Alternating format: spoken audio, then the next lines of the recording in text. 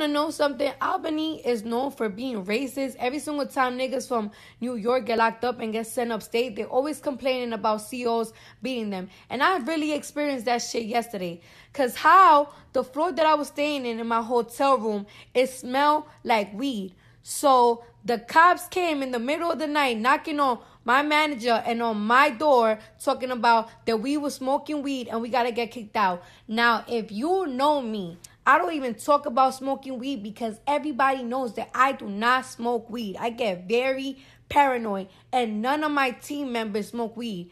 If they was to kick us out for something else, but for weed, I'm not taking that because we do not smoke.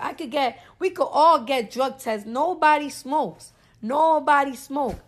Especially when I'm sleeping and I'm wild sick. You're not going to do that to me. Mind you, everybody on the floor was Caucasian, but you want to kick us out. Fuck out of here. I will not. Motherfuckers be like, but what type of niggas will wife you? My type of niggas will wife me. The type of niggas that like bitches that pop off and suck dick all day motherfucking long, bitch. You fucking boring assholes. And nobody want a bitch like you. You know what's so crazy?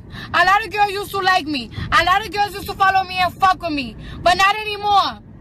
I don't even know why. Oh yeah, because they know I have the potential to fuck they man. Yeah.